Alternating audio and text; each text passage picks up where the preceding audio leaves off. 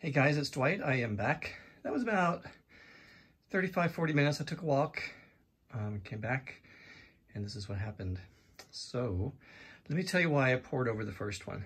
I'm still not brave enough to attempt just dumping and walking away. I realize I'm a person who likes some sort of symmetry, some sort of predictable composition. So I poured over it, and this is what we got. The other thing I want to let you know about is anytime you use extreme sheen and you really stretch it out, this is what you're going to get. At least that's my experience. So let me move in a little bit and show you the cells and the multicolored cells and the matrix around it. Look at the purple around the green.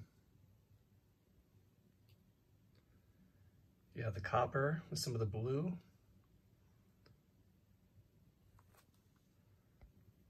And that's just really fascinating. Look at that. So that was fun. So guys, this is my last painting I do before I head to New York City, which I'm going to be doing Wednesday morning. I usually paint on the weekends anyway. So what I'm going to do when I get back is I'm going to do a new series. It's going to be monochromatic, and they're going to be maybe like this size. I might get a couple bigger ones. I just don't want to do a whole lot because I am moving at the end of the summer, and I guess we can always pack them up, right?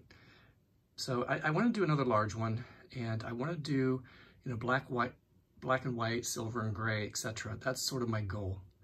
And hopefully, with that being said, get some really cool paintings.